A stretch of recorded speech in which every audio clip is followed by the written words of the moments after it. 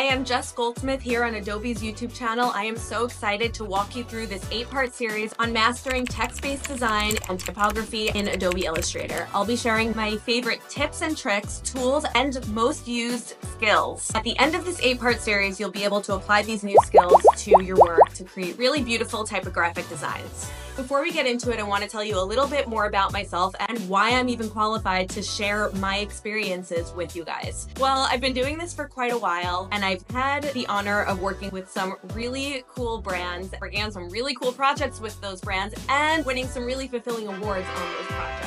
A lot of my work is focused on typography and lettering, but I'm also an illustrator. So many of the skills that you'll be learning in this series can and will be applicable to illustration and design principles as well. But for this series, we're going to be focusing on them through the lens of typography and text-based design. Just like learning anything else, having a base understanding of what we are going to be doing is super important. In this episode, I'm going to be sharing the absolute basics that you need to know for typography work.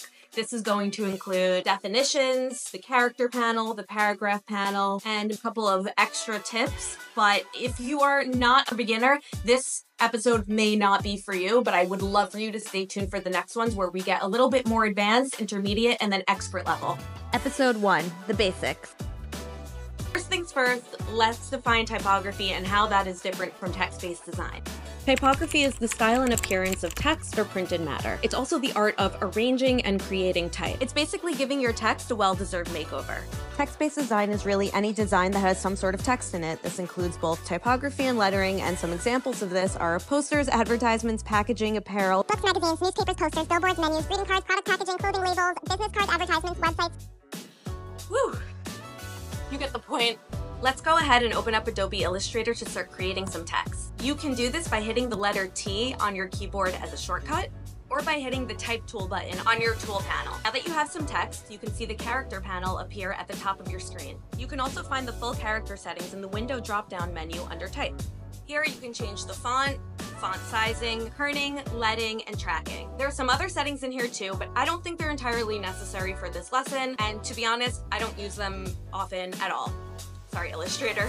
Font and sizing are pretty self-explanatory, and kerning is something that you might hear designers complaining about a lot. We do this because we think that we're better than everybody else. But in reality, the definition and usage of kerning is pretty basic. Kerning is the spacing between characters and letters in any given text. Optical kerning adjusts the spacing between adjacent characters based on their shapes, basically allowing Illustrator to use its quote-unquote eyes to figure out what spacing looks best.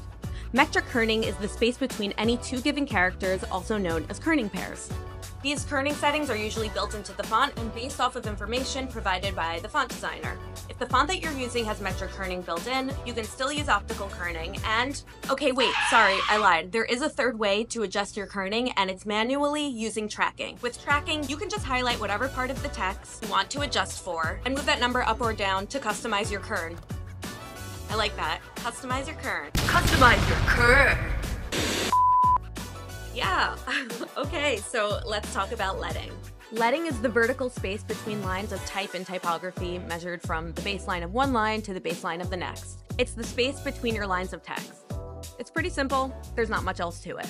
Okay, on to paragraphs. You can get to the paragraph panel the same way that we got to the character panel. Go to Window in the top menu and then scroll down and click on Type and select Paragraph.